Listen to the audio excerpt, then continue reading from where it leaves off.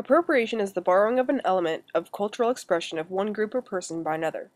It is the attempt at reframing an image and often adopts atypical viewing strategies.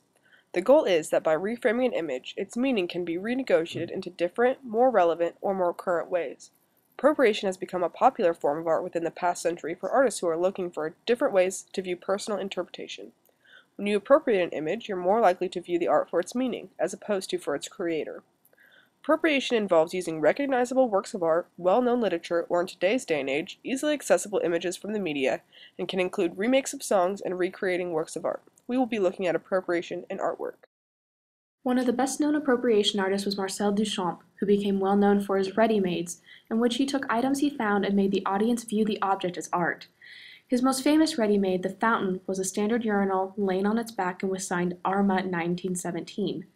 Almost a century later, it is still one of the most recognized ways to reframe art and questioning what can be considered art. Another one of his well-known appropriated images, entitled LHOOQ, donned Leonardo da Vinci's Mona Lisa with a mustache. Andy Warhol is another well-known appropriation artist. His most famous works, entitled Campbell's Soup Cans and Campbell's Soup Can 2. These involved multiple paintings of Campbell's soup cans with different flavors. Warhol's goal was to bring forth the question of the artist's role in modern-day culture with advertising and commercialism. Other famous artists such as Pablo Picasso and Georges Braque have become known for their different appropriations. One of Leonardo da Vinci's other famous paintings, The Last Supper, and Johann Vermeer's Girl with the Pearl Earring have also been appropriated by other artists or people who have access to Photoshop. Appropriation is also a controversial form of art because it involves taking from other artists, and as the years pass, it becomes more difficult to appropriate without getting in trouble. In 2011, artist Richard Prince was sued by Patrick Carew for copyright infringement after appropriating one of his images from the Starion collection, and was forced to destroy his appropriated works. This lawsuit made it difficult for other artists such as Penelope Umbrico, who based their art solely from images found on the internet.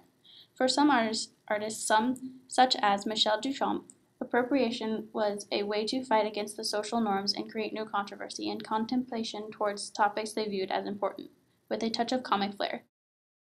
For others, appropriation is a way for artists to pay homage to works of art that may influence or admire them. In the past century, this form of art has brought rise to new artists such as Sherry Levine, who became known for Reach photography, and Bansky, most well known for his graffiti art. It is a controversial mode of art that is on the brink of dying out because of trouble it has caused, but it has left us with a plethora of images that will remain in art history for a while to come.